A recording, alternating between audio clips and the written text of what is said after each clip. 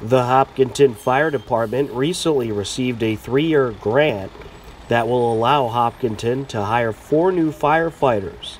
Chief Slaman talked about being one of the few departments to receive the grant. We had been looking at some of the FEMA grants for a few years, and in the last couple years with our staffing studies and recognizing we're trying to establish some effective responses, I worked with my Deputy Fire Chief Bill Miller and Ben Sweeney up at Town Hall, our new grant writer, and they both worked hard on understanding how to adequately meet the needs of the grant and work with the town of Hopkinton on getting adequate staffing for our growing community. And can you talk about what that grant will go towards? Sure, it's specific for firefighter staffing. So we qualified for 4 firefighters, and in our hiring model that we've been talking about for the last couple of years, we've realized with the calls for service and the number of firefighters we would need that was the right number.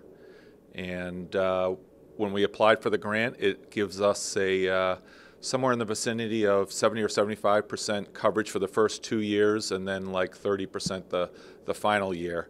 So we knew we were going to have to hire these firefighters at some point, and basically what it does is it helped free up over $500,000 to get it going on a timely manner.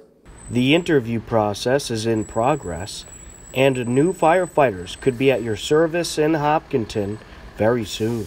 So we've started the interview process. I actually have 3 offers out right now, and I'm looking to do the 4th soon.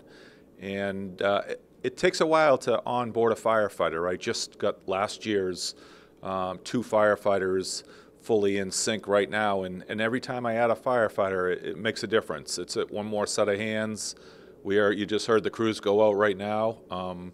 We have 2 and 3 calls on a regular basis during the day, and it really has helped out getting adequate staffing so our community gets better service and it's safer for our firefighters.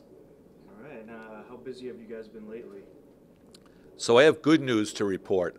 We've had a dramatic spike up in the last 3 years. This year, calls for service is running about level with last year. So I'm hoping to report at the end of the year we've kind of plateaued a little bit this year.